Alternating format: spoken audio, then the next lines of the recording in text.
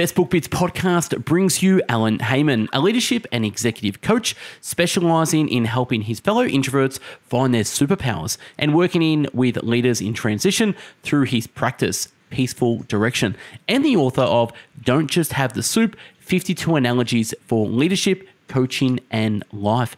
Alan, thank you for being on the podcast.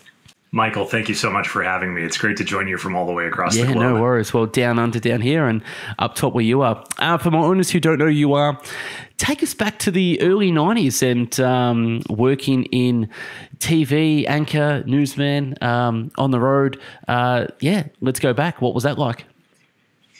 So I was in local news for a brief period of time. It was an aspiration of mine probably since childhood. I went to journalism school. I worked in local news in my native Illinois, both behind the scenes as on camera for a few years, before making my way out to the DC area to try something entirely different with my career. So I've had a few pivots and a few turns over the course of the journey for 25 plus years. But I think my starting days as a journalist were pretty foundational in terms of my outlook on work. And also, I think a lot of the lessons that I learned back then really do inform my work today as an executive coach as well. Your professional career really, it's huge and really fascinates me as well. So, apart from sort of being a field producer and a bureau chief at the TV, you're co-founder and managing one of DC's first co-op working environments. Can you expand on that a little bit about and what that was about? Yeah, it was a lot of fun. You know, you take a few kids in their early 20s having a little business adventure early in their, careers. And I suppose that if we had the benefit of newer technology that became available later on, and maybe some sharper minds, we would have had a pretty explosive concept on our hands because, there are businesses of that nature that have done quite well since then. But we were a small group of people. And in addition to the real estate aspect of it, I think what was really important about what we were doing was the connections among people. So there were small firms all around the space that we had built. They were doing projects together. There were a few relationships and even a marriage that had formed as a result of the relationships that came between the people in that space, which was lovely, even though the concept didn't survive, but a few years of life. Yeah, no, cool. And some of the lessons you learned working for government of the District of Columbia for 5 years, what are some of the stories or experiences or lessons you learned working for the government? Absolutely. So I learned a lot about the pace of change, and the pace of change in government can vary depending on what level of government and what your capacity is. So if you're elected as a change maker, and if you're elected to drive, a recalcitrant bureaucracy into the future and make it be more responsive to the needs of its constituents, you're operating at a whole different level as somebody who's maybe been working in the same job for 20, 30, or 40 years and really craves stability and knowing that things are going to be pretty much similar from day to day to day. So I learned a lot about those tensions and how they operate. And I also just had the privilege of working with some of the sharpest minds in local government at the time that I was there, many of whom I'm still connected to. So that was a terrific experience and very foundational. You work in local government, you get to learn a lot about a lot of different things, from trash collection and recycling to environmental protection to public health to education. So I think that my two careers in journalism and in local government were almost like grad school in a way for me before I actually did grad school. And that was fantastic. Yeah, you're also a lawyer as well, but you decided not to pursue that path. Is that correct? One of the things that I have learned more about myself over time is how I'm wired and where I work best. And one of the earliest lessons I picked up in law school was I do not have the temperament of a litigator. And some of my closest friends in law school went on to become extremely successful litigators and have different temperaments to mine. So I like the kind of interactions and engagements where everybody gets a little bit of something out of the experience rather than this adversarial, go crush the other side type of mentality that's required for litigation, which we need. We need to have successful litigators who do that. It's just kind of not the way that I'm oriented to the world. So my favorite classes in law school were alternative dispute resolution, negotiation, mediation, the type of things where, there's almost a both and to the equation. And really just also met some fascinating people along the way, going to law school at night, as I did. Yeah, awesome. Yeah. Yeah, I myself can understand temperament, and who wants to be a litigator and dominate? But for some people, that's what they do, and we definitely need people like that as well. Talk about a little bit your time at DC Water and the Humane Society of United States before we jump into sort of some of the other things you do with leadership coaching. Sure. So communications and marketing is my background. As you know, I went to journalism school. So I kind of bounced around different government agencies and nonprofits here in the DC, United States area before coming into coaching. So you named just a few of the places that I was, able to work, and led some teams of folks doing some pretty impressive stakeholder engagement, communications work, even extending out to fundraising in the nonprofits where I've worked. So the bottom line is, I think having conversations with people has always been part of what I do for a living. Helping leaders emerge has been part of what I do for a living for a very long time, and storytelling as well. And there are elements of all of those things in coaching. And so one of the things that makes me look forward to doing my job every day when I get up in the morning and come down to my home office is the ability to pull together those threads of different things I've done throughout the course of my career that I really enjoy in a single job, which to me feels more like an expression of myself than anything else I've done for a living in 25 plus years. Yeah, I can relate being a coach myself, and it's nice to, as you said, pulling the threads from not just your previous experience, but things in your subconscious mind, and using the stories and analogies that come out as well. So yeah, really, really exciting. So talked about a little bit about leadership coaching. You were the president of Blue Drop. What is Blue Drop, and then how did that move into sort of peaceful direction through there? So Blue Drop is a spinoff of DC Water. It's a nonprofit that is actually wholly owned by a government agency. And we started that to market the various products and services that DC Water invented over the course of its own work to constituents beyond just the local community. So the idea was that other utilities, other companies might find these things useful, and you can get more mileage out of the investment that way. So we did a small amount of consulting work when we first started the company, and that's not something that the company is now doing anymore. But in doing that, I started to get a feel for what client needs are. I started doing a little bit of coaching while I was in coaching school as part of my training at Blue Drop. And also I had the recent experience of starting a brand new small business, which came in really, really handy when it was time for me to start my brand new small business of my own, which is Peaceful Direction. So I had a sense of, how do you get your paperwork filed with various government entities that need to approve the starting of a company? How do you do bookkeeping? How do you keep track of your time? All these things that I learned along the way with my team over there at Blue Drop came in very, very useful when I started the company that I'm now running. Yeah, no, really, really nice. And yeah, we'll get into some of your experience with coaching and mastery and leadership as well. Talk about how the book sort of came about. What was the idea about it? And when did you launch it? Absolutely. So I think that one of the skills that has emerged over the course of my career is pattern recognition. So I can kind of spot when patterns are emerging in my life. And one of the patterns that I started to notice was that analogies were creeping their way into an awful lot of my coaching sessions. And these were analogies that my clients would come up with as we were discussing. They were analogies that sometimes a fellow coach would throw in. And there were analogies that would just come into my own brain on the fly as we were engaging, a client and I. And so I started to write a few of them down because they seemed fairly useful. And the clients could really relate to them. They brought things into terms that the client would understand. And I started a little bit of a collection. And I thought, okay, let's do a blog post or two and see how these are received outside of the coaching session themselves. So what do? You take out all the identifying information. You make sure it's completely anonymous and confidential because that's what coaching is. And you put it out there. So I had a few blog posts in my, collection of analogies. They seemed to do fairly well. People were responding to them. Oh, that makes sense. And I had something similar to that happen in my own life. And occasionally people would even respond with analogies of their own. And so I started, around the spring of 2021 or so, thinking if I could grab 52 of these, if I could grab one of these for every week of the calendar year, that might make an interesting anthology. Maybe we could assemble these things together into a little book. So that was the plan. And I asked my wife, who's a talented artist and an art teacher, if she'd be willing to consider illustrating these, doing an illustration for each one. She said yes, much to my delight, because we had never worked on anything professionally together before.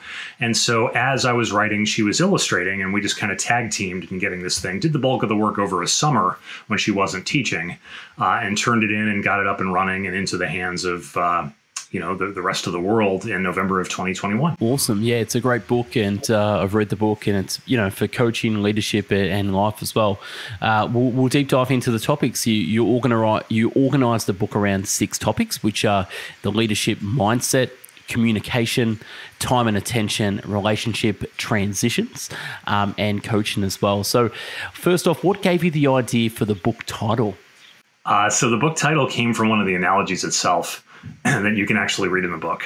And I had a few possibilities for the title. There were a few analogies that stood out as these were among my favorites when I was writing them, or the title just seemed kind of off the wall, unusual, and pretty memorable.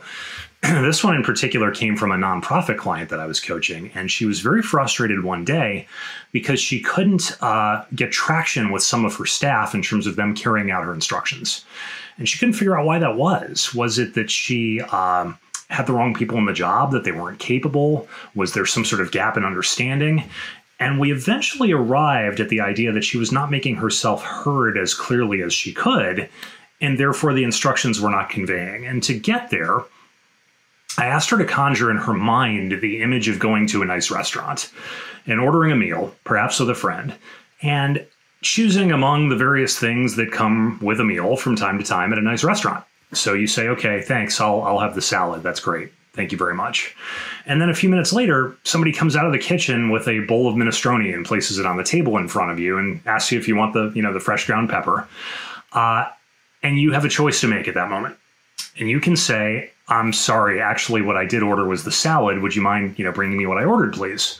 Or would you say to yourself, soup takes a lot of work. Somebody had to take the trouble to make this back in the kitchen and, mix it up and simmer it for a few hours. And they had to pour it in a bowl, and bring it to the table. And that probably was some trouble too. And I don't want to waste it. So I'll just have the soup. And she kind of paused for a moment and backed up. And then she smiled and she said, I would absolutely do that. And I hate soup.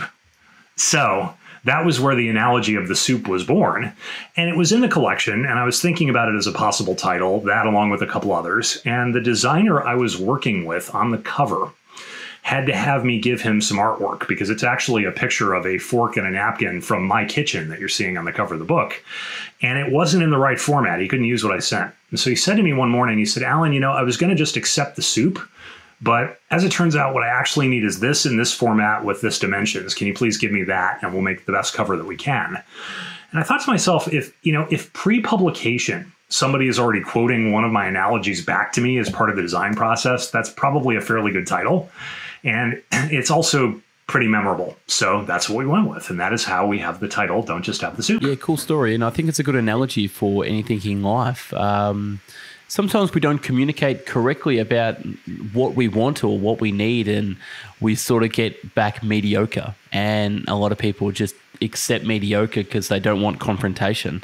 But yeah, we should be returning the soup and getting what we actually asked for. And you can use that analogy, and we'll jump in to some of the stories and analogies you use. But I think that's a good quote. Don't take the soup. Demand more from life as well, and communicate effectively too. But jumping into sort of section number 1 in the book, which is the leader mindset. Answer me this: why is it so important to coach the entire client, from the body and spirit to the mind? Can you expand on that a little bit about coaching the entire client in your leadership career? Yeah, absolutely. I think if there's much that the pandemic has taught us, one of the first lessons is that we need to be thinking about ourselves as entire human beings.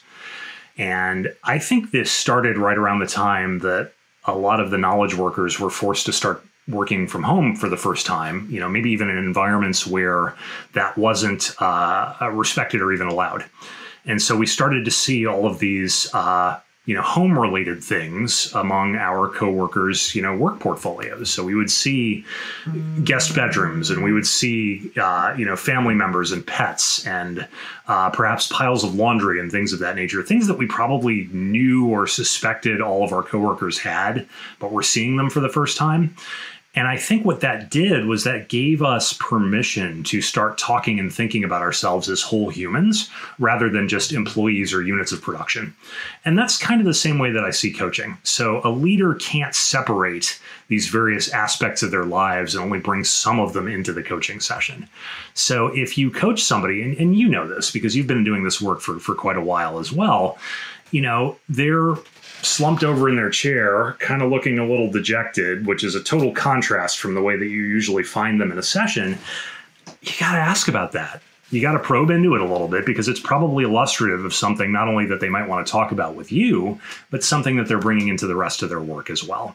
So unlike, let's say, the medical profession where, specialty is dedicated to treating individual parts, the hand, ear, nose, and throat, the feet, the, digestive system, coaching is holistic. We take the entire human being because there's no way to separate out those parts when you're doing the work.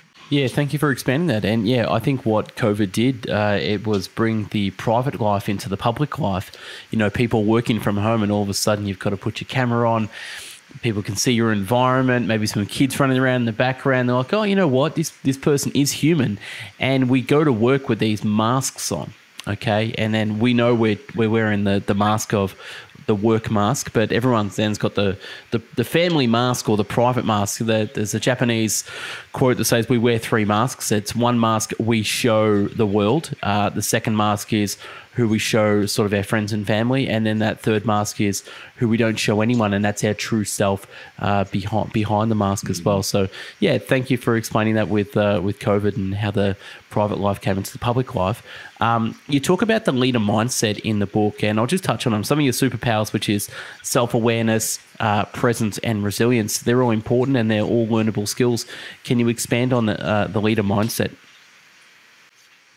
Absolutely. It's the thing that separates leaders from everybody else. And it's something that is evolving and changing. And some of the best leaders that I worked with throughout my own career were constantly in this growth mode and adaptation mode because they recognized that the world around them was changing and they needed to change along with it. I think if you get into that fixed mindset and you're stuck, it's going to cause problems in your leadership and eventually some frictions with your team or your organization.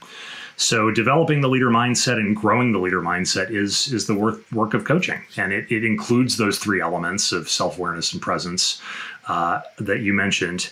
But there's a whole lot to it beyond that. And I think what's interesting to me lately in my work is that I spend as much time talking with leaders about what they need to embrace as I do talking with them about what they might want to consider leaving behind.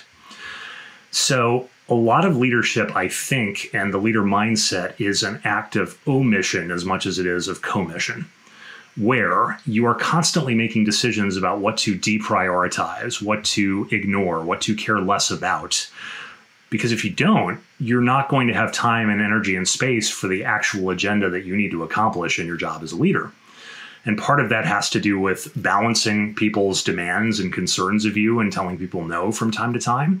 And part of it means staking out enough space for yourself in terms of your schedule, in terms of your awareness, in terms of your being for what's actually important to you. So I do a lot of work with leaders on that as well, especially the leaders who, similar to myself, perhaps in the past have been the recovering people pleasers who don't like to say no. That's a skill that, can be built up and nurtured. Yeah. And some of the notes I took from that, you talk about sort of embrace or leave behind. What do you mean by that? So I've had the good fortune in my career of being the generalist among the specialists. I was always the communications guy among the brilliant experts in whatever field or whatever organization I happened to be working around. And my job was to translate or lead the team of people who translated that brilliant work into general language that, non-experts can understand and embrace. So I was sort of the middleware in between the expert and the general public. And what that taught me was the expertise is extremely important to the people who have it. It becomes almost a personal brand. So if you are the genius lawyer, architect, engineer, clinician, scientist, at some point within a large organization, you will possibly get promoted into leadership, and you will be leading the teams of people who are brilliant or intended to be brilliant at that thing that you once did. So your task at that moment is to start the process of letting that thing go. That thing that was part of your identity, part of your skill set, part of your calling card is no longer going to be crucial to your success, even though it's what got you there in the first place. And you have to be comfortable leaving that behind. You have to be comfortable leading and nurturing teams of people who are ultimately going to get better at that thing than you once were. And I have seen this be the case across multiple industries, across private sector, public sector, across different types of occupations. It's almost a universal thing. So letting go of that prior identity as the doer is key to being the leader, and it can trip people up sometimes. It's pretty tricky, and I've been there myself, so I know. Thanks for expanding. Makes complete sense. Sometimes we need to sort of let go and of not just the ego, but just the attachments to what we think external things make us internal. And that's the reason why we need coaches and people to look at the label, which we can't when we're inside the box. But yeah, moving on, you give a cool analogy about a leadership supersuit. What is a leadership supersuit? Oh, yes. So my daughter's about to turn 13, and as a result of having a fun young person of that age in the house, we watch, all the animated movies and love many of them. So this one comes from The Incredibles, where there's a bunch of superheroes who come in different sizes and different ages. And, in the sequel, one of them's even a baby. And everybody's got to have their own super suit because it's custom tailored to not only what they're capable of, whether it's great strength or elasticity or fire, but what they need to protect themselves against. So my thing with this analogy is that I think the leadership supersuit, the thing that you put on when you go in every morning to your leadership role, whether you're remote or going into an office, has to be customized for you. It can't be this, scratchy, formal, uncomfortable, ill-fitting, off-the-rack thing, because it's not going to be authentic. So to me, that is taking stock of the elements of yourself that are useful in a leadership context, that you can reflect out well, that will serve the people you have to serve, and building that into the persona that you carry around as a leader. That's your supersuit. And it is, as I say, completely custom built for the person who wears it, to the point where you feel like it's, kind of a part of you rather than something that you have to, put on physically when you start the job at the day. Yeah, really nice. I think a lot of people can relate to putting on the leadership supersuit, but also taking it off at times as well. Like, switching down gears when you get home instead of being in sort of the fourth and fifth gear of work, and I'm the leader, I'm the business guy. But to take the suit off as well, to understand that we are the human behind the suit, and we're not a superhero sometimes at home, because your dog doesn't care what you do for work. He's just happy that you're home. Yeah, absolutely. Some of the other things you talk about in the book, it's securing your own mask before helping others. You take the importance of self-care as a leader. What are some ways that we can do this, and some tips you can give leaders to, put the mask on before putting it on others? Entire books have been written on this topic, and some of them are amazing. They're on the shelf right behind me and probably behind you. And I would say, the process starts with recognizing the need. So yes, we live in a Western kind of individual, me first kind of culture. And at the same time, leaders who have multiple responsibilities and multiple stakeholders who are, practicing the servant leader model, often have a habit of putting themselves last, of not taking care of their own needs. And to me, it is foundational, and it is an act of leadership to address your personal needs and your personal care as a leader for a number of different reasons. One, we don't need our leaders to be burned out and exhausted and not thinking clearly. They're not effective if that is the case. And two, think about everything that we do as leaders as a model for the behavior of the teams of people we lead. So if we are not taking our PTO and it's going unused at the end of the calendar year because it was just too busy, if we are sending emails in the middle of the night, if we are responding to messages while we're on vacation and supposed to be recharging, all the people who work for us are going to do the same thing, which is not a recipe for sustainability in a modern world.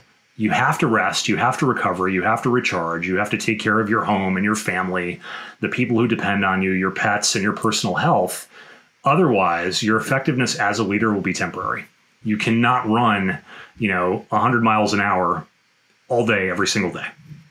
Even, the finest crafted machines on the earth need downtime, need repair, need maintenance. And leaders are no different than that. We have to take time off. We have to take a break. And one of the very first questions that led me to this that I asked with one of my earliest clients was, okay, I want you to think about in what ways this upcoming vacation you're going to take is actually an act of leadership. Because it is. You got to take the time. Yeah. Some of the notes I took, you talk about sort of rest, recharge, recover. We can't be at our best until we're in a state of rest, recharge. Like we're not gonna be good or effective leaders if we're burnt out, worn out. We need to take the car in for service. As you said, leadership, sometimes going on vacation, it could be an active leadership thing. Putting your car in for service once a year, we need to do that with ourselves as well and take a break so we can come back better, well-oiled, well-greased, new tires. There's so many analogies that we can use as well. Some of the analogies you use in the book, coaching with your leaders from the past, from your years of coaching, is talk about cutting the grass themselves. What do you mean by cutting the grass themselves? What's that analogy about?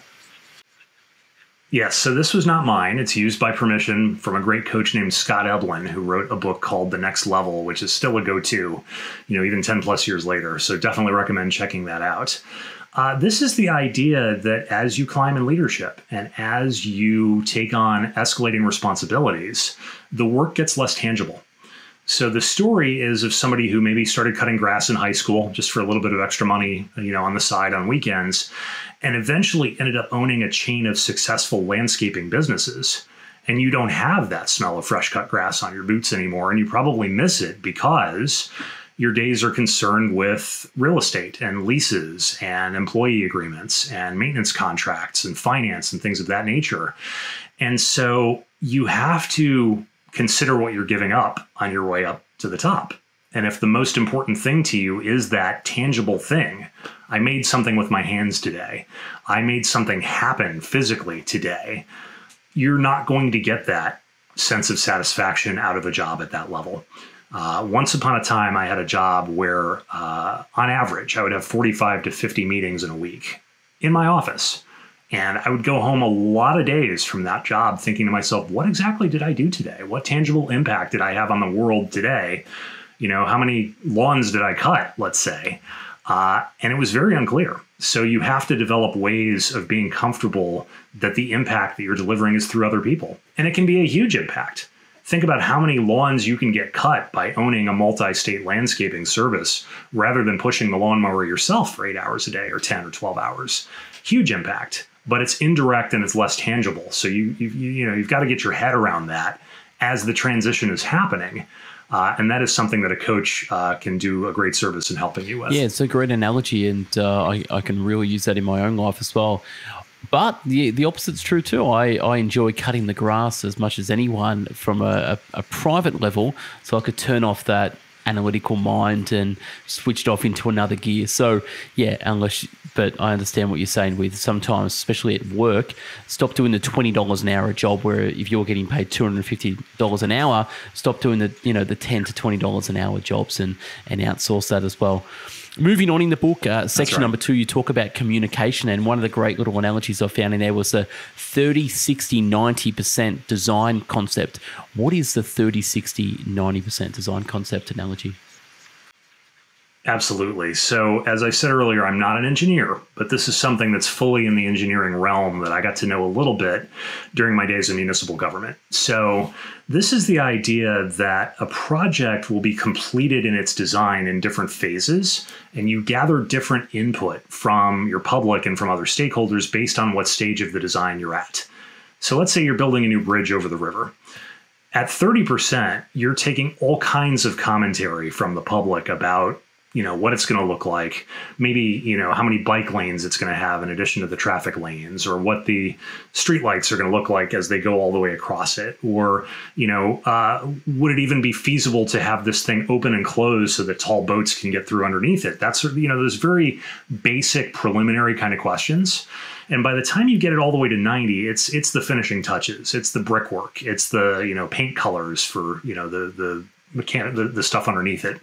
So the analogy here in leadership is to know what stage of a project you're at, and also to be comfortable putting things out there for feedback when they're less fully formed. So think about your idea at 30% versus at 60 or 90. And I think there's this temptation on the part of a lot of leaders and a lot of people in business to have it all figured out before they even open their mouths, to have some certainty, to have some sense that it's, a fully formed idea. It's less risky that way, it seems. So if you think about it at 30 and you think about it in an idea that is general, but also very malleable, that could really benefit from some input from other people, you might be interested in considering putting it out there a little bit sooner, versus you could imagine what would happen in a community, let's say, if the engineers and the elected officials and the transportation folks all got together and they did all this work behind the scenes, and they didn't bring the bridge out to meet the public until it was 90% designed. People would have some opinions and they'd be a little frustrated by not being able to express them sooner. It's a great analogy, and I really like it. It makes a lot of sense, and you can see why they do what they do, and why feedback is important at the start, but why feedback is not important at the end once you're 90%. Moving on to another analogy, you talk about the donut and the hole, and I'm sure a lot of people know this analogy with sort of what you focus on. Are you focusing on the donut or are you focusing on the hole? But what's your take on this analogy, the donut and the hole? Yeah, I came to learn that both are important, and so doing some work in a fast-moving startup not long ago, I do have a tendency at times to troubleshoot. I do have a tendency at times to share my opinion on parts of the experience that could be working better. And so the idea here is that that's the whole. And that's something that is absolutely necessary for organizations to be focused on, especially when leaders can be surrounded by bubbles of people who are often telling them things that they might think they want to hear as opposed to need to hear. So there's a little bit of a speaking truth element to this. There's a little bit of a troubleshooting element of this, and it need not be malicious or ill-tempered or anything of that of that sort. But it's just it's a constructive feedback that will help make a process or a product or an organization better. And sometimes you have to look for it, because if you're surrounded by this constant seeming culture of positivity, the donut, the sweet part, you might miss some of the things that are actually not going on in the middle. Great analogy. I really like that one. And the last analogy before we move on to section number 3. So with section number 2, communication, you talk about the misdirected aeroplane. Can you expand on this analogy, the misdirected aeroplane?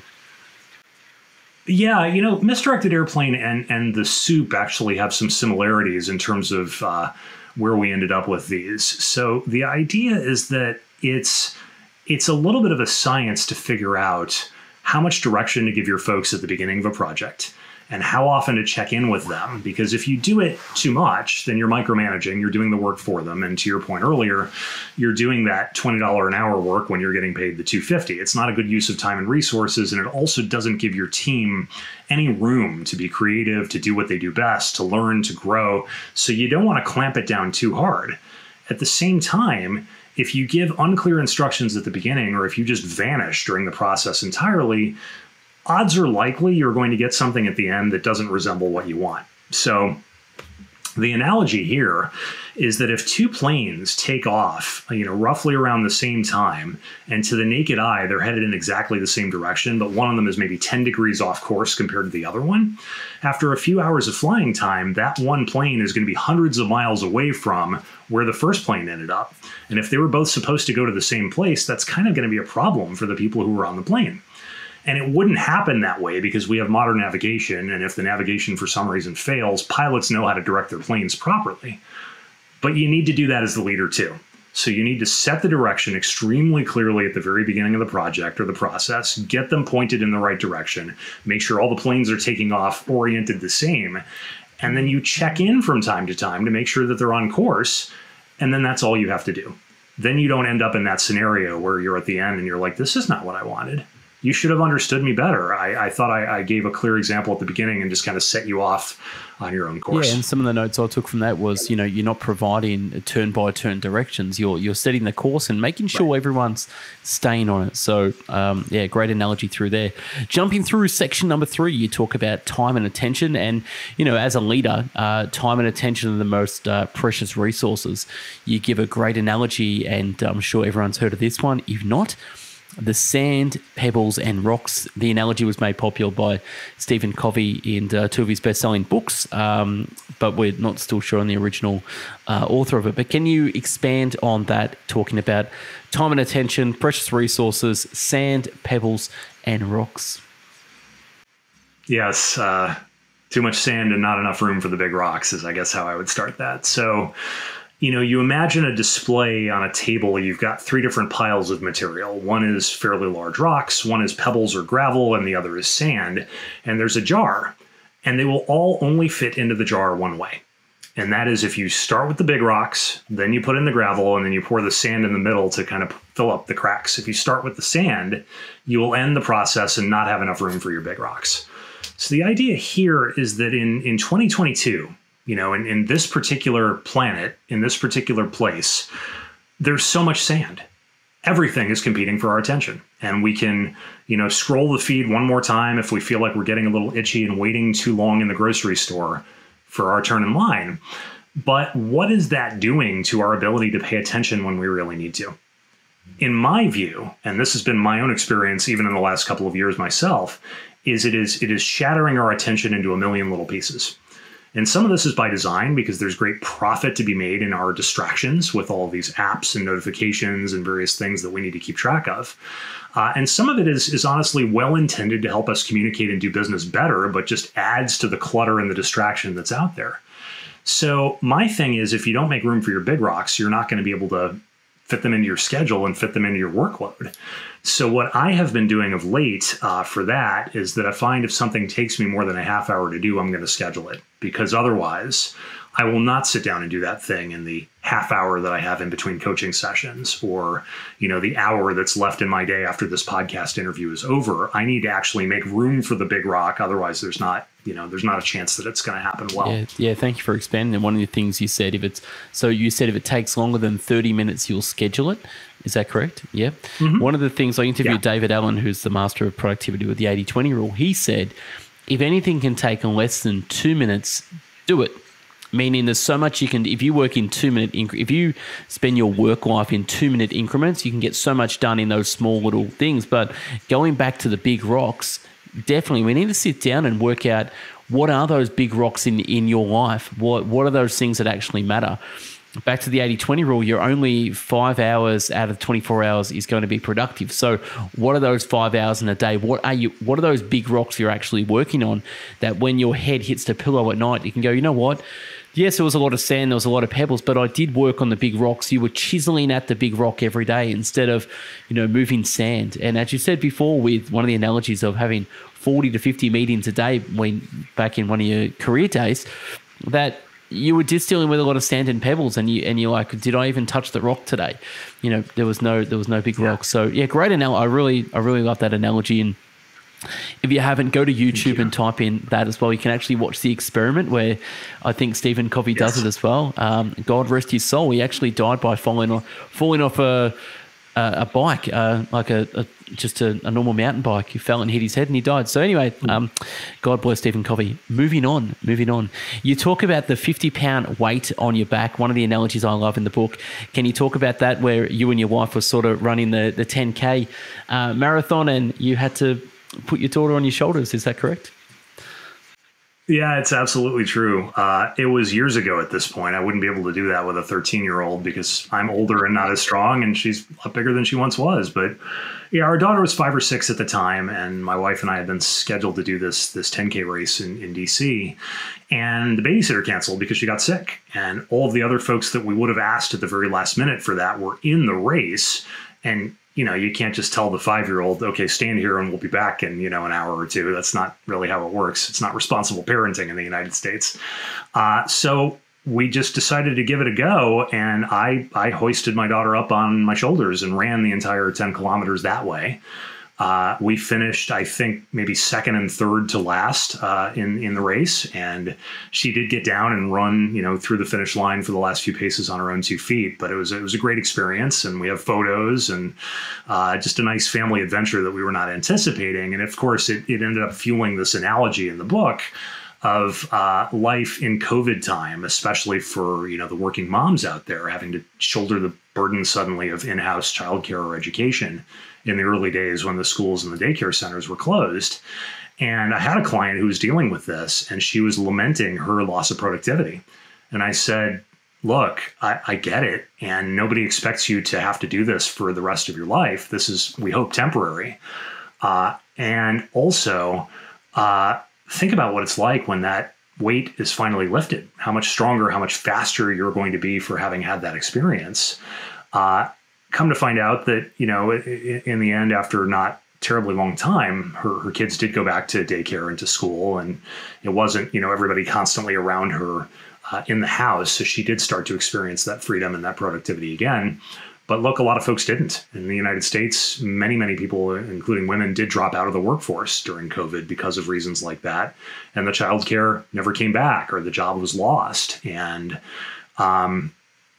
I think that's the sort of thing that affects us at a societal and structural level that is not fair to ask the individual to carry. So I would almost analogize that to a larger than 50-pound weight that you need other people to help you, keep aloft if you're going to, keep going. Yeah, thanks for sharing. And it makes, COVID really did that to a lot of people, and it's still going on, and it's definitely not over, and the ramifications of that are still going.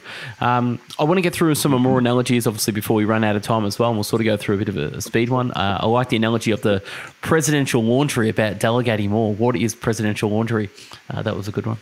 Yes. So this is similar to what we were talking about earlier with, highest and best use of your time. My daughter comes into these a lot, and as it turns out, she was outraged a few years ago when she learned that the president doesn't have to do his own laundry. We know as leaders and as adults why that's not a good use of his time and attention. And so I ask my clients from time to time if they are doing their own laundry, or if there's somebody else who can actually, staff that for them. Yeah, really cool. The other one I like was you're not a bus. You don't have to let everybody on. You want to expand on that? Yes. Had a lawyer who was a client who had a professor tell her that in law school. And the idea is that it's okay to say no from time to time. And in fact, it might actually be beneficial. So depending on who your stakeholders are and what kind of job you're in, this can be either useful or hazardous or some combination of both. But it is not necessary to automatically assume you should do something just because somebody asked you to. No is a complete sentence. Yeah, no, that was really cool. I like that. And you're right. Like, you don't have to, you're driving your car, not a bus. You don't have to let everyone off. You don't have to stop when someone waves you down. You can literally drive your own car and move on. What's the analogy of the river or the pool? You talk about sort of your leadership roles with 45 to 50 meetings a week. Talk about the river or the pool. What's that one about? So I ask my clients from time to time to consider the element of choice and the element of agency. How much of this is actually totally beyond your control, like a force of nature as a river? So if your schedule is a river and you're just sort of like trying to dive in and keep up with the current, that's one situation. But if it's more like a pool, it's still something that contains water. It is human created. It is tranquil. It is there for your own use and your own enjoyment. Could it be that your schedule is actually more like the pool and less like the river if you take a deep look at it? If you ask yourself, are these meetings that I really need to be attending, or am I just going because somebody invited me? So that's the task there, is to figure out what the role of your schedule is and how much control over it you actually have. Yeah, and segueing that into a free swim, you talk about the book about the Google's 20% time and the adult version of a free swim. What's that about? Gave us the Post-it note after all, didn't it, at 3M? So this is the idea that there has to be something to keep people engaged when they're doing technical, repetitive work. I had somebody who was managing engineers, and he couldn't get the person to focus on the task that was actually required. So I wondered about, giving the guy a little bit of free swim at the end of the day. If you finish what you're assigned to do, Go off, explore, create, ideate, have adventures, do things that are different, which will not only keep you interested in the job, but might actually yield some impressive results for the company at the same time. I think the person I was coaching hadn't considered that he could do both of those things, to let the person explore and also continue doing what was required, and that those might be, intertwined somehow. Yeah, we'll wrap up with sort of section 4 and 5. So section 4, you talk about relationships. So I can go into a million analogies, but yeah, you tell me what's section 4 relationships about in the book, or how would you unpack that? Well, I think the more that we rise in leadership, the more our work actually consists of engaging in relationships rather than performing tasks. So that section is all about how to look at those relationships differently, how to consider the needs of different stakeholders, and how to navigate the complexity of it. Because look, it can be a lot easier and a lot simpler sometimes to move numbers around on a spreadsheet, or to make things on a machine, or to, cut the grass, to go back to our earlier analogy, rather than, all these complexities and all the different things from our personal backgrounds and our identities that we bring into our work life. Very complicated type of stuff that you can work very well with a coach. Yeah, I like what you said there. You said managing relationships instead of tasks. The higher you go up the ladder, the more you're sort of managing those interpersonal relationships with other managers to get the job done, but you're not sort of managing tasks. Yeah, really, really great analogy. And section 5, you talk about transitions, obviously going through what happened with COVID. Yeah, talk a little bit about some of your clients or some of your knowledge on transitions, and how you can sort of help people transition. I know you've got a lot of analogies in the book on that. Yes, and I have been coaching through a lot of transitions lately, in fact. So I speak with folks about what they might want to take with them from one, work experience to another, what they might want to leave behind. There are analogies on that in the book, as well as how do you prepare? How do you get your mind ready for a career change, or a new role, or a different city, or even a retirement? These are things that I've been working with coaching clients on a lot for probably the last 6 months to a year, just because it is sort of the idea of the moment. Is a lot of folks have had the chance to consider what's really important to them, things that they want to keep doing for a long, long time at work, and things that they'd rather never do again. And I think one of the other great lessons the pandemic has taught us is that we have choices, we have options. There are things that we can approach that maybe we wouldn't have considered before that are within our reach now. And last sort of section 6, you go through coaching. Talk about reframing and the importance of a coach to, show clients that they can look through a new lens and see things a different way. Reframing. It's one of the number one benefits of working with a coach rather than trying to do your leadership development on your own. We can help you see things differently. We can help you examine what is going on in your life from a different angle, from a different perspective, turn it upside down, flip it sideways.